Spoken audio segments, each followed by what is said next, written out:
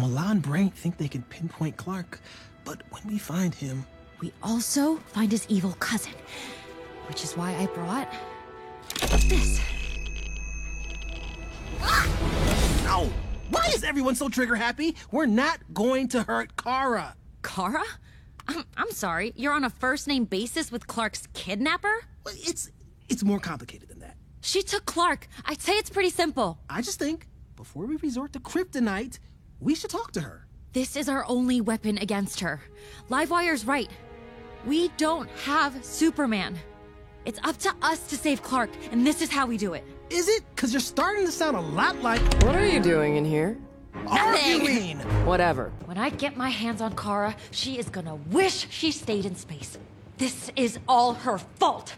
Lois, it's not that simple. Of course it's simple. She's an enemy. You take out the enemy. Take out the enemy? You know, you are sounding an awful lot like your dad.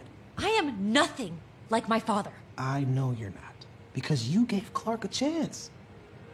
The only difference between Clark and Kara is that Clark had us and Kara had no one. She's not a lost cause, Lois.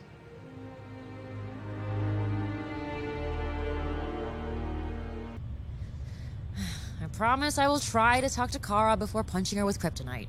That's all I ask. Who is that? That is Clark's evil, malicious kidnapping. Hey, Kara! We're here for Clark.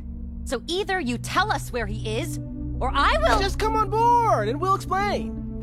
Jimmy, no! There is no way I am letting the alien kidnapper on this—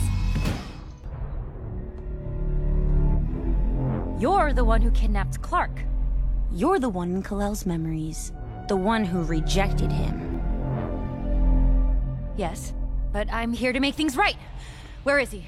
Is he okay? I brought him to meet Father, but then something went wrong.